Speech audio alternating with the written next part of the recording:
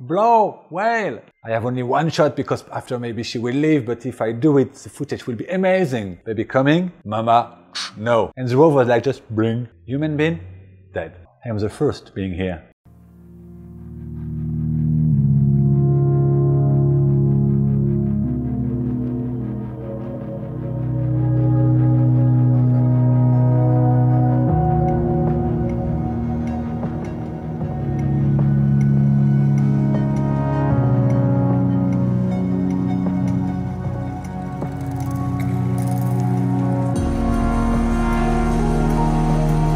My company is named Blackwing Pictures.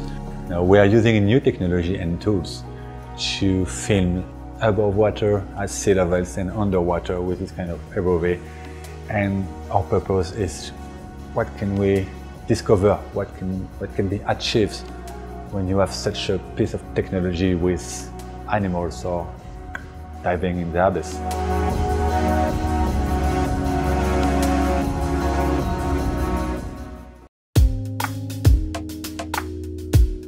First, when you are using the Luna to film underwater, you, the pilot and cameraman, are not underwater. You are safely in a boat, breathing air, so you can focus only on your camera and not at checking your air or everything else. It's pretty convenient to have like 3 presets on your camera, like panic button, like autofocus, shutter priority and everything, you're just driving and recording. Between full manual setting and this panic button, you can have some, okay, I will do manually the focus, but I want to have like just shutter priority because I want to fix my shutter and ISO, but I want to be able to move with natural light. It don't bother me to change the aperture every time. And then you have the perfect situation. Or you have the time, everything is under control.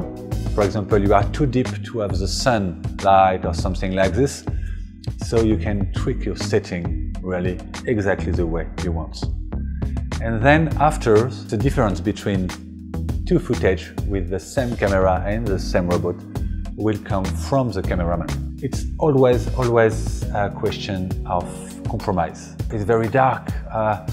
Do I cramp the ISO with opening focal, but it will be a little less blurry. The final words comes to the cameraman choice. And what you can achieve with the Luna, because you have control on everything on the camera, that means you can achieve whatever you want. And then the small artist in every cameraman can speak.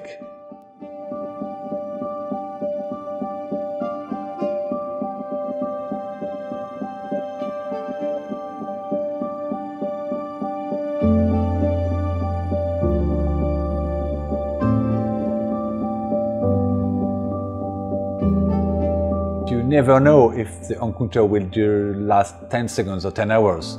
So a lot of things come in mind, and okay, do I do the safety shot first? But if I have only 2 minutes with the whale, safety shot is just so boring, everyone has safety shot. Or do I'm going to do a close-up with a nice aperture, but I have only one shot because after maybe she will leave, but if I do it, the footage will be amazing. There is no good answers. You have to follow your instincts, and you have to know perfectly how your gear is working. You have to know perfectly your technique, because after it's just instantly reacting with animals. One time I had a walrus encounter. We make a very slow approach, so the animals be used to the noise, the presence, the size, everything. It was like 10 to 15 walrus on a small ice pack, and then there is one baby, and the baby wants absolutely to come to see the ROV. It's like, and the mother doesn't want. So you can see, because I have all the footage in one shot, you can see baby coming, mama, no, get back to the ice pack. 2 times, 3 times, 4 times, the 4th time, she put the baby back on the ice pack, and then come like through me like a torpedo and bang, get away please. You're ruining my education right now. If it was a human being instead of the ROV, it would be dead.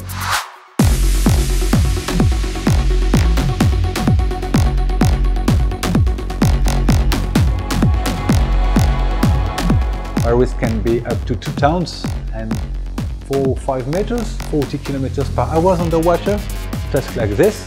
And the ROV was like just bring. Okay, let's I'm going now, I'm leaving. So it was a mix of false fear, because no risk for us, but still you are so into your footage, into your focus screen, it's a little bit like you are in the water, and then of excitation and of, okay, I understand your message and I'm leaving right now.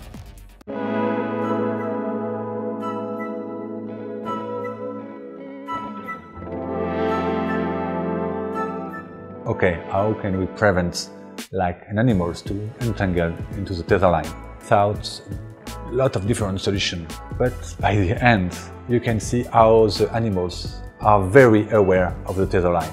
Even like a humpback whale size of a bus just know exactly where is the tether line and will not entangle in it. After a lot of diving with animals, different animals, and a lot of talking with specialist scientists, right now for me the only fear I still have will be with the young sperm whale, because they got very exciting and you don't want to entangle in the tether line, because the first reflex is to turn if they are entangled on something.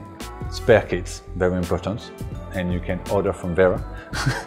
And then after you have to think of what I want to do. That first I'm going very deep, or I'm going into shallow water with animals or under ice, or maybe I want to add some stuff on the ROV, like small arms, so it can like land on the ground and waiting for the animal for hours. You have a big robot choice, a professional one, that you can plug a lot of different stuff. And of course, most common is, okay, what will be the weather? If I am in an open boat in Tahiti, I will need something to cover my control station, so I can be in the shadow, have good brightness on the screen and everything. If I'm going like in Arctic, it will be very cold, or maybe a lot of rain or snow. You want to be a little bit protected, just for your own comfort. What kind of stuff can I bring to protect me a little bit? Like half tents those fisher used. You can put on a boat, you can always speak with the captain and everybody easily behind, but you are well protected from the sun or the wind or the rain. So this kind of stuff is just to protect you a little bit and protect the gear a little bit, so you can do your job for hours, because you are going to dive for hours, so be ready.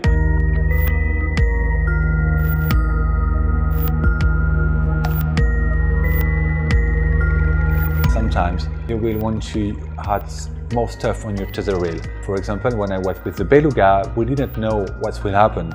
So by security, since the first dive, we say, okay, we just tape a marine rope, like a 6 or 8 millimeters marine rope, along the tether line for like 20 to 30 meters. Then you make notes on your boat with the marine rope, and then you have the tether line.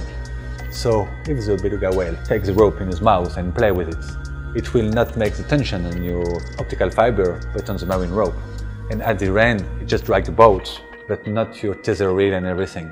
Always close your eyes and say, okay, I will be underwaters, maybe with animals, maybe with current. What's the critical parts?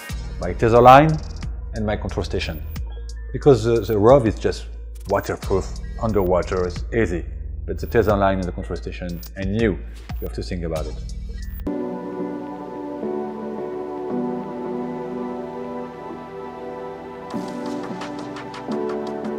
I will push anyone with already maybe a little bit skilled with aerial drone or crane operators. So learning new gear is fun for this kind of people. Go for a ROV, because not a lot of people are on this market, and I think it will blow in the following years, because what we did in the past years was incredible. Like, people tell me, nah, it's not real footage, this is CGI. No, look at the behind the scene, look, this is real footage. Now they're like, what? Can you imagine a documentary without a drone? Not really.